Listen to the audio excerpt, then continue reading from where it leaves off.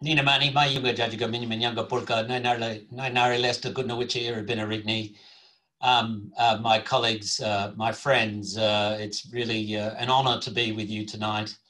I just wanted to thank Stuart, Amanda, and Deb for the honour of having me today, and I hope that I can fulfil your expectations.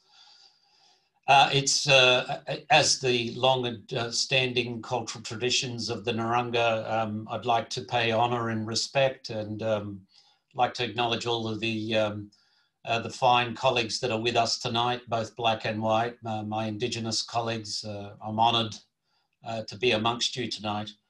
I also want to acknowledge the unceded Kaurna sovereignty, which are my community here.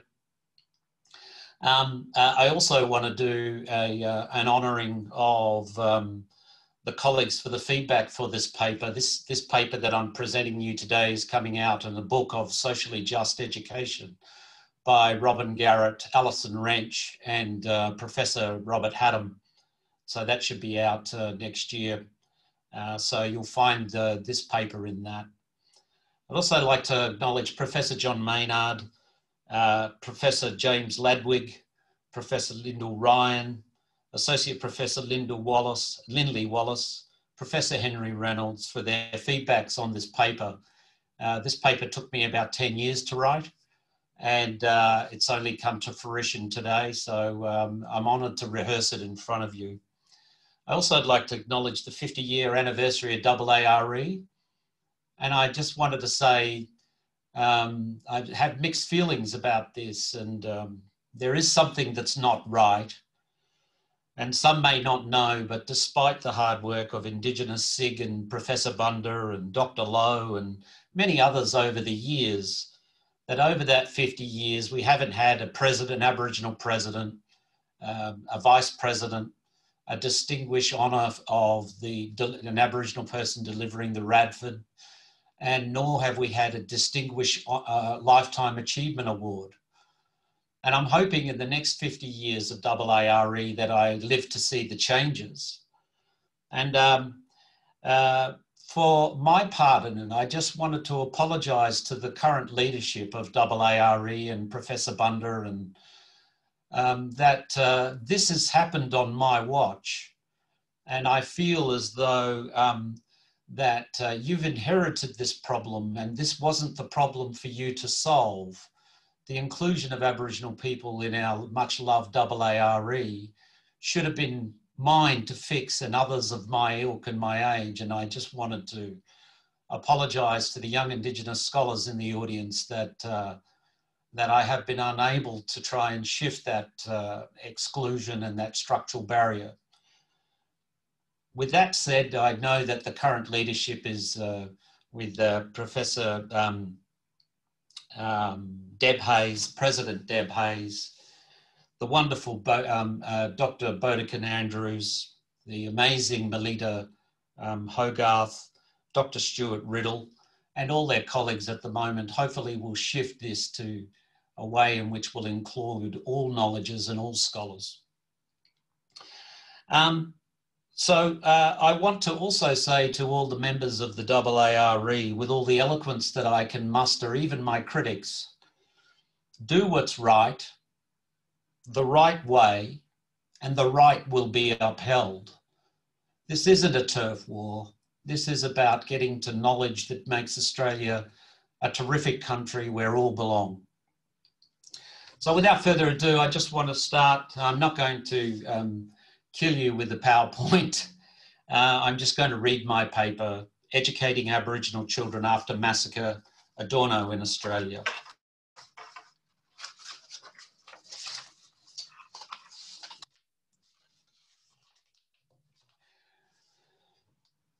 Before and after Australian massacre of Aboriginal children, Australian schools have yet to address two propositions. First is the appalling failure of school for the Aboriginal learner, and second is living up to the promise of democratic education through ethical and political imperatives of never allowing incarcerated brutalisation witnessed during frontier wars to ever happen again? How do we explain modernity's violent torture of Aboriginal children in Australia's Gulag, the Northern Territory Dondale Detention Centre, only 5 years ago, and the imprisonment of refugee children in offshore detention camps across the Pacific? In this paper, I will argue that without Australian massacre of Aboriginal children and the public pedagogical practices that brought this into being, Dondale and the stolen generation would not have been possible.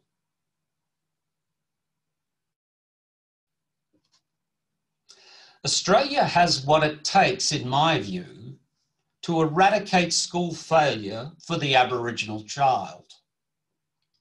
But it must ask itself, what is the place of the child in our society? Is it as future leader or dangerous subject? Depending how we define the child in its present state of modernity, depends also and requires the solutions based upon that definition of whether the child is a problem or whether the child is our future. Given the violent history of massacre of the Aboriginal child, what is the purpose of schooling? With such brutal history, what does it mean to educate all children on Aboriginal land? Are pedagogies of amnesia fit for purpose for successful debarbarisation of the modern Australia? What makes a good teacher of the Aboriginal child? This paper has 3 moves. Firstly, I will invoke Adorno's concept of the autonomous subject, drawn from Kant's ethical theory, invoked from his book Critique of Practical Reason and the Metaphysicals of Morals. Second, I unpack the Tasmanian frontier wars and the evolution of the anti-Aboriginal deficit pedagogy. And third, as a hopeful way forward, I unpack 7 cultural responsive provocations as demythologizing pedagogies to ensure promoting learning success so that atrocities against Aboriginal children never happen again. Put simply, my colleagues and friends, I'm seeking new conversations with new dialogues. Possibly it's old wine into new bottles. But I'm seeking a new discourse on the production of new knowledge discourses around the Aboriginal child. I'm also seeking new pedagogy identities for teachers and children in a modern day era that are fit for purpose. And lastly, I am seeking a new dialogue around the rights of the Aboriginal child to their subjectivities to be intact throughout schooling. These are the objectives that keep me up at night. Drawing on Adorno's essay, Theodore Adorno's essays, which began in 1966 as radio talkbacks, and eventually was published in 1967. His famous work, Education After Auschwitz, I seek to investigate the role of teacher pedagogy in both memory of Australian violence and how pedagogies do violence to memory. Only recently in Australia has reconciliation and schooling for social transformation emerged as a new part of the global discourse to prevent colonial harm and its regressive tendencies. As you know, the call for decolonising schools after terrible atrocities aren't new. What is the purpose of schooling in New Zealand after Australia had massacred Muslim worshippers in the mosque in downtown Christchurch, sorry.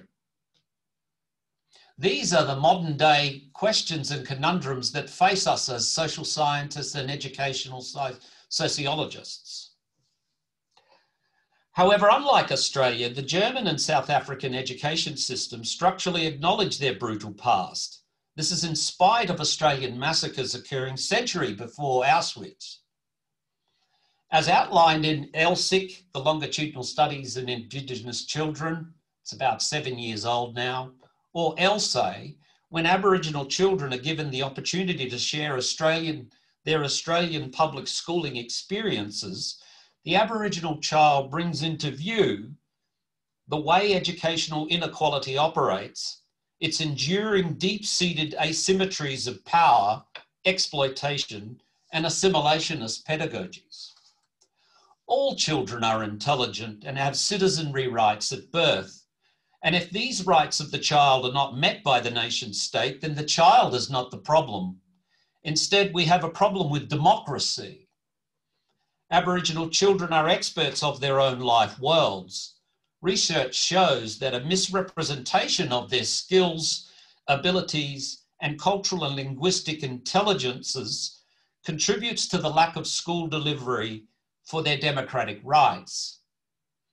Normative notions of white identities projected onto the Aboriginal child constrain their abilities and aspirations to reach their full potential. Despite Australian massacres occurring centuries before Auschwitz, Education After Auschwitz by Theodore Adorno and the paper What Might Education Mean After Abu Ghraib by Henry Giroux both place a demand upon the teacher and pedagogy to educate society against denial so Auschwitz never happens again.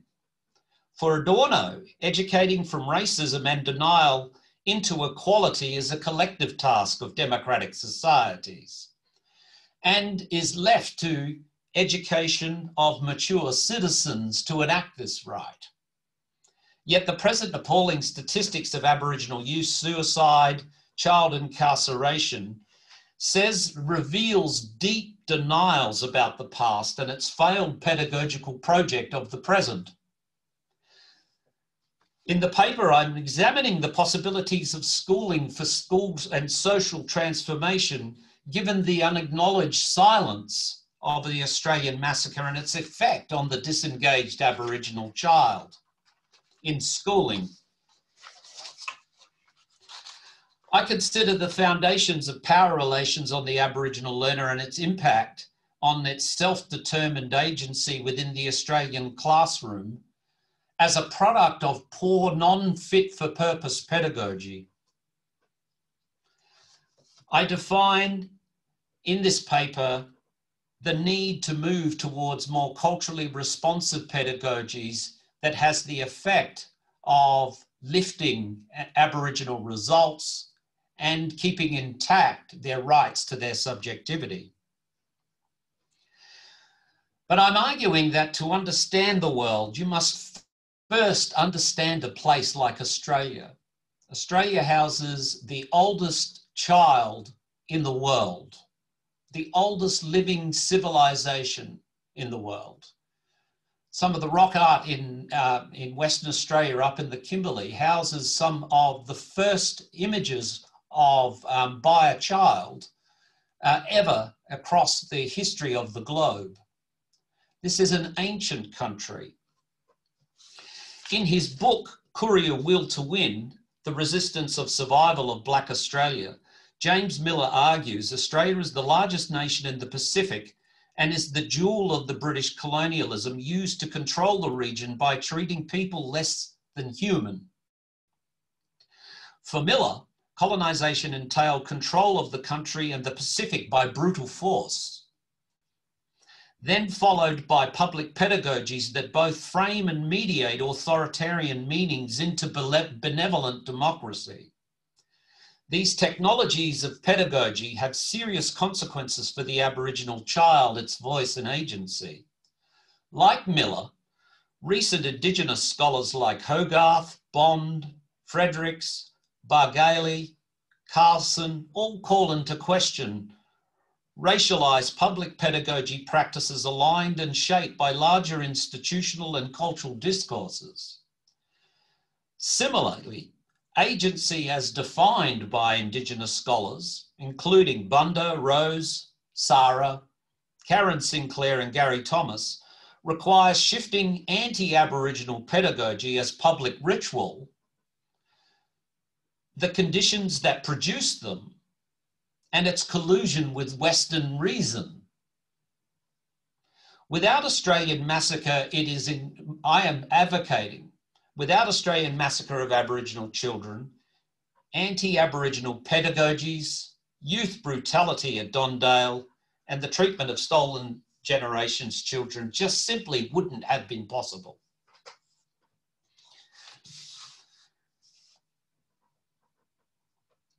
The Black War in Tasmania occurred in 1823 to 1834. According to leading historian of Australian massacres, Professor Lyndall Ryan, the Black War in Tasmania is widely held by historians as one of the best documented of all Australian colonial frontier wars. Yet the facts are still denied and claims disputed. In 1804, the massacre at the Risdon Cove settlement involved the deaths of probably about 50 members of an Aboriginal group fired upon by settlers and soldiers, with the majority of them women and children. Settler forces attempted to corral Tasmanian Aboriginal peoples that led to the infamous Black Line Ryan explains. The Black Line in 1830 in Van Diemen's Land, as the colony of Tasmania was known then, was the largest force ever to assemble against Aborigines anywhere in Australia, compromising more than 2,000 soldiers and civilians, and widely to be the brainchild of colonial governor George Arthur. Its purpose was to drive 4 of the 9 Tasmanian Aboriginal nations from their homelands to another part of the island and bring an end to the Black War or the guerrilla war that occurred for 30 years before this war. However, when the line ended, 8 weeks later, only 2 Tasmanian Aboriginal people were reported captured and 2 others reported killed.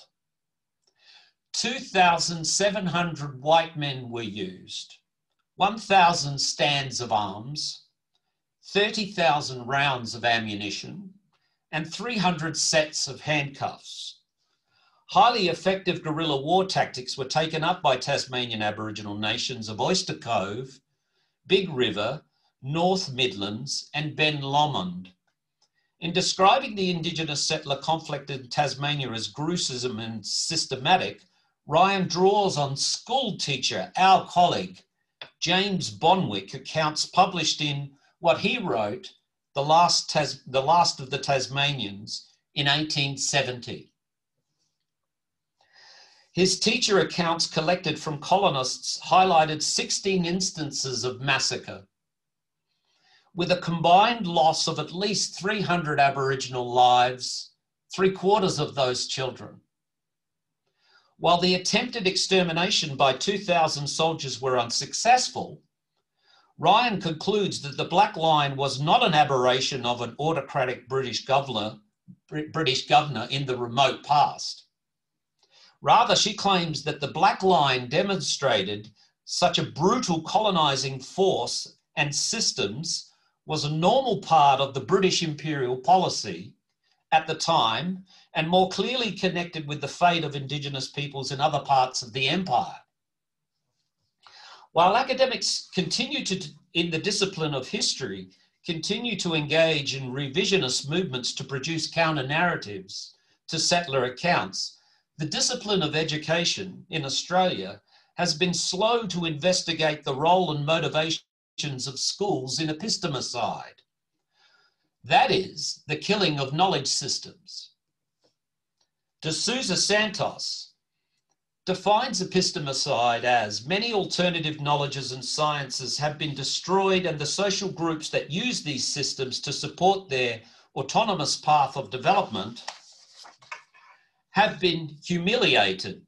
In short, he says, In the name of science, epistemicide has been committed and the imperial powers have resorted to it to disarm any resistance of the conquered peoples and social groups, end quote. In the Australian context, as I have argued elsewhere, that colonialism, epistemicide and racialised Eurocentric reason are the past structural means that exclude school epistemologies and ontologies of today's Aboriginal learner. Throughout much history, massacre and epistemicide were largely unspoken of and forgotten, including those of Mile Creek Massacre in 1838, the Coniston Massacre of 1928, so much so that in 1968, eminent anthropologist W.E.H. Stanner in his Boyer lectures challenged educational academics, historians and governments for what he called the Great Australian Silence. He argued that the system that led to a cult of forgetfulness towards Aboriginal peoples contributed to a long-standing denial of colonial frontier conflict, violence and dispossession. It was, he proclaimed, I quote, a structural matter, a view from a window which has been carefully placed to exclude a whole quadrant of the landscape. What may well have begun as a simple forgetting of other possible views turned under habit and over time into something like a cult of forgetfulness practiced on a national scale. Atwood argues that settler societies like Australia find it difficult to acknowledge their brutal past, and that the denial form of forgetfulness was a crucial factor in creating the nation.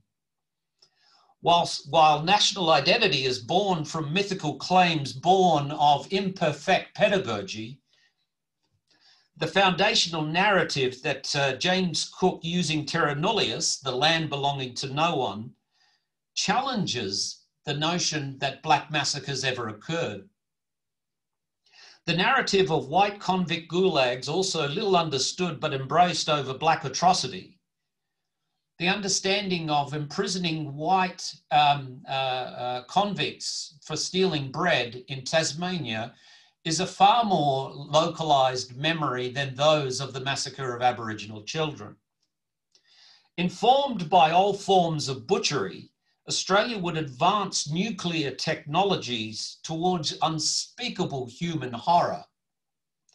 In 1952, the Arnonga Aboriginal peoples in South Australia were forced from their land so Australia and Britain could test atomic bombs with the aim to massacre millions with a single cost-effect detonation.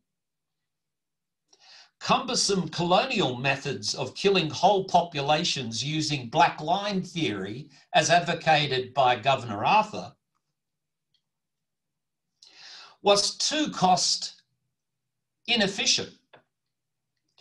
The Australian and British could test atomic bombs with the aim to massacre millions with a single cost-effective detonation. Cumbersome colonial methods of killing whole populations advanced towards efficient human elimination. In my view, the massacre of innocent Aboriginal nations, the killings that occurred by atomic bombs, belong in the same historical period as genocide. Yet compellingly, the preservation of Stanner's cult of forgetfulness within a liberal democracy by the civilised ruling leadership was its precondition. Distinguished historian Henry Reynolds stresses that by the time Stanner spoke of the cult of forgetfulness, historians were busy engaging in research to transform the colonial silences. The educational discipline has yet to understand the key pedagogies that drove to the cult of forgetfulness. Today, Australia has wide interest in the fierce academic debates of the history wars, but the same can't be said in the pedagogical wars. In light of these events, the question remains why, for the most part of Australian history, didn't the discipline of archaeology, with its tools to produce evidence of human extermination, exposed the widespread cover-up that could assist education in making pedagogical change. Surely, the dead, pushing dead underneath the carpets could have been dug up using bone analysis so that writing pedagogies could have been taught in schools of what actually happened instead of the pedagogies of amnesia dominating curricula. Rightly so, Associate Professor Lindley Wallace and her colleagues in their paper Looking for the Proverbial Needle, the Archaeology of the Australian Colonial Frontier, outlines why evidence of a forensically acceptable level is unlikely to be preserved archaeologically. They go on to claim that the massacre site identification, because of perpetrator concealment, require multidisciplinary agents to understand life during the frontier wars, language loss, epistemicide, police records, ration outposts, colonial archives, fortified architecture. In their view, they're suggesting a multidisciplinary approach to unveiling what had happened to the past in order to get to a pedagogy of possibility for the future. Education has to play a role. I concur with Wallace and argue knowledge and its colonial transmission via school reproduces amnesia and denialism, without which forgetting massacre on a grand scale would hardly have been possible. As I claim above, the discipline of education is not innocent in its role in dispossession, coercion, and the fixing of settler reason to truth. However, it has made progress over the time, I argue, towards inclusive practices and has a national curriculum to improve disparities. Not a simple task without complex and challenge. We must never forget that the colonial education system produced a certain type of uneducated person to both forget massacre, yet keep in place its white superiority rhetoric, along with the regressive tendencies for totalitarianism under democracy. What massacre produced, according to what Adorno calls blind identification with the collectiveness, for a reified consciousness blinded to historical past. Spring forward to 2008, Australia apologises to the stolen generation for the removal of children from their parents. It acknowledges the brutality of the colonial historical project and its pedagogical solution. 8 years after the national apology, Australia's gulag of shame, Dondale, presents itself. It's exposed by the ABC Four Corners program, mistreatment, tear gassing, torture of children, vile footage emerge of the Aboriginal youth, Dylan Volley, legs shackled, which produced 7 different United Nations reports against Australia's human rights violations. He was cruelly strapped to a medieval structure with a black mask in Abu Ghraib style. The horror of Australia's authoritarian regression became visible over again, repeated by a broken system and failed policy that reifies the school-to-prison pathway of its own choosing. Lorena Alam, journalist for The Guardian, claimed that despite 3 years on from the 2017 Royal Commission into Dondale, all children criminally imprisoned in the Northern Territory are Aboriginal. This statistic hasn't changed since 2017. The national apology called for never again stolen generation and mistreatment. However, systems of state violence against Aboriginal children shaped by old rules were viewed as a relapse into inhumane treatment of the past. Have the conditions that made historical violence towards Aboriginal children possible continued largely unchanged? Is the question that we as educationists and our pedagogies of choice have to ask. Such questions extend beyond the events of the stolen generation in Dondale, yet they provide us as educators an opportunity to connect to the violent treatment of children and the task to redefining pedagogy, an opportunity to connect with redefining pedagogies as culturally responsive rather than deficit and anti-Aboriginal. If pedagogical transformation of education and society has been stifled by violent colonialism, what is the role of schooling after massacre? Theodore Adorno published the famous essay, Education After Auschwitz, where he begins to question that, that questions about Auschwitz have largely escaped society's consciousness, and the economic and social conditions that made the Holocaust possible had not diminished post-war.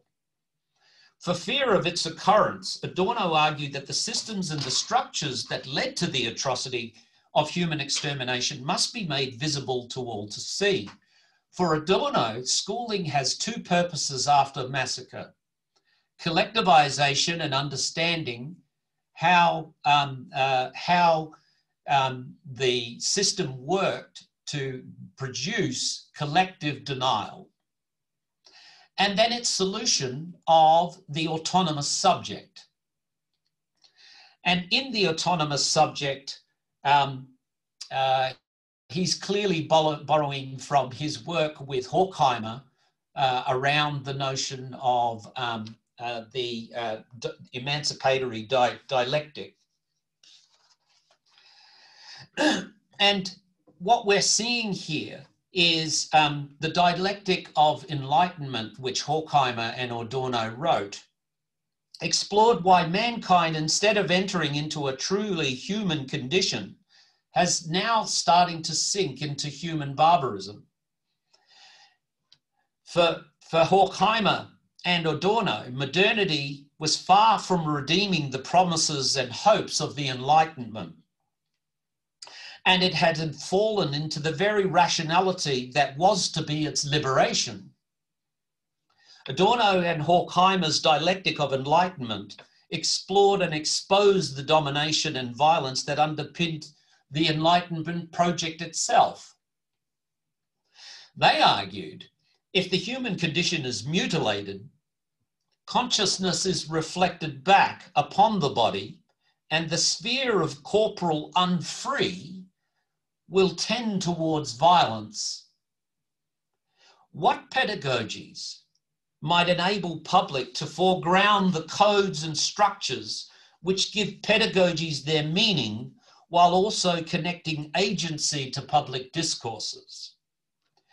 How is Australia's massacres understood as a part of a broader debate about how the way dominant knowledge production works, how it's transmitted in schools, how it emphasizes that success is success by the accumulation of whiteness, and the grasp of the Aboriginal child of the settler grammar, and therefore the success is also defined as the projection of whiteness onto the black child's identity. How do we understand the Australian massacre and the pedagogical conditions that produced it without engaging in the discourses of how schooling might want to oppose the view towards more of a self-determination agenda? What kinds of educational practices can provide the conditions for a cultural questioning?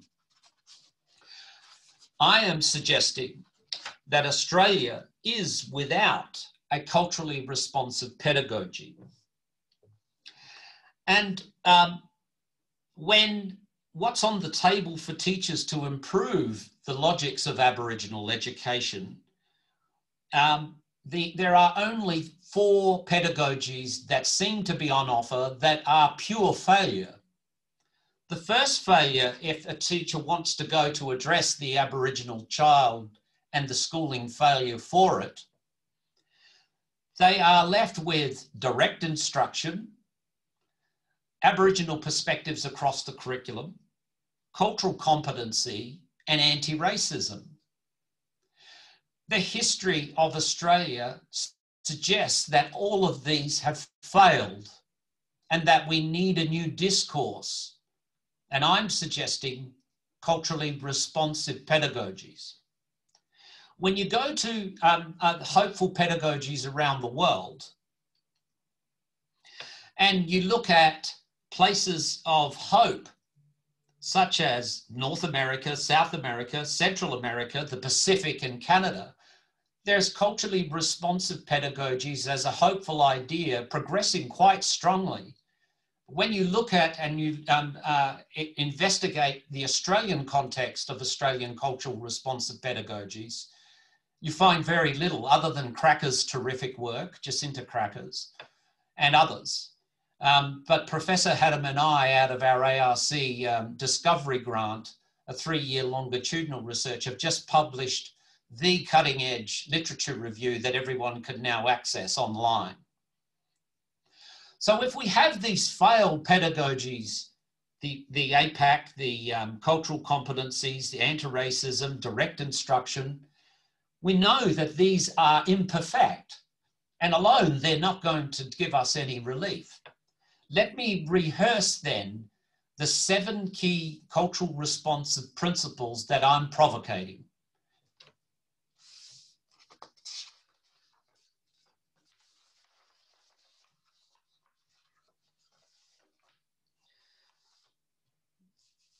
The first is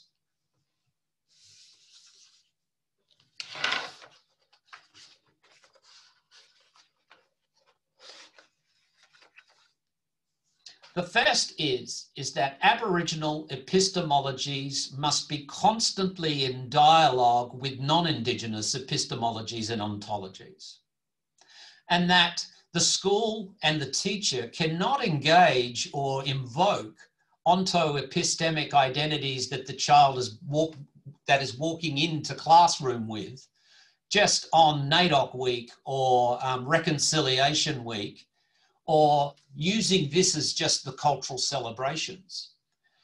If a cultural responsive pedagogy is to be of its worth, it has to, in constant 24 hours, 8 hours of school, bring into constant dialogue the cultural and linguistic repertoire and intelligences that the child is bringing to school with those of local and global knowledges, so that the child can not only be successful in learning, but also leave in schooling intact with their identity of being Aboriginal. The second provocation that I'm suggesting for a cultural responsibility, responsive pedagogy, is for Aboriginal children to be Aboriginal. The third proposition for understanding a culturally responsive pedagogy is to understand that Australian history was not massacre, but war. To demythologize Australian atrocities, the teacher must be clear that the frontier wars were wars, and that these wars are not a history of massacre. And indeed, there were innumerable massacres, but a teaching approach that privileging the massacre narrative incorrectly ascribes to First Nations people a lack of agency and passivity that didn't exist in the face of the colonial expansion. My fifth proposition is that critical place-based studies are important. Actualizing local knowledges and connecting them to learning in the national curriculum is a critical point that the teacher engages in a culturally responsive pedagogy. The next proposition is reconceptualizing the image of the Aboriginal learner as competent and capable subject. Now, massacres construct Aboriginal people as feeble, needy, and without humanity. A cultural responsive demythologizing the colonial image of the Aboriginal child as deficit, homogenous, and incompetent. And at this point, I think there is a need for education to move beyond the concept of Aboriginal and move back to more localized identities. There is no such thing as a language that is called Aboriginal. There is no nation called Aboriginal, just as there's no nation called Asia, and there is no language titled Asia. The next proposition is that a cultural responsive pedagogies are built and mined for the cultural and linguistic intelligences brought from home to the classroom and links that to learning, and has high intellectual challenge and just doesn't do crap to the child. It enters into a dialogue with the child and moves beyond transmission pedagogies. Lastly, a cultural responsive pedagogy must bring solidarity in collectivism for change to the societal condition. My colleagues, I hope that I have, in the brevity, have given you a sense of my thinking and the challenges that keep me awake for a brighter future for all children in this country. The history of Aboriginalness and the history of massacre is one that we must face. In conclusion, if the purpose of schooling after massacre is the accumulation of whiteness and the settler grammar, and that this is shone as success, then the consequences of failure in Australia's new colonialism as neoliberalism, the consequences for that is more child prison, more poverty, and a school to prison pathway. This should not be the next 50 years of study for AARE. This should be now. Thank you very much.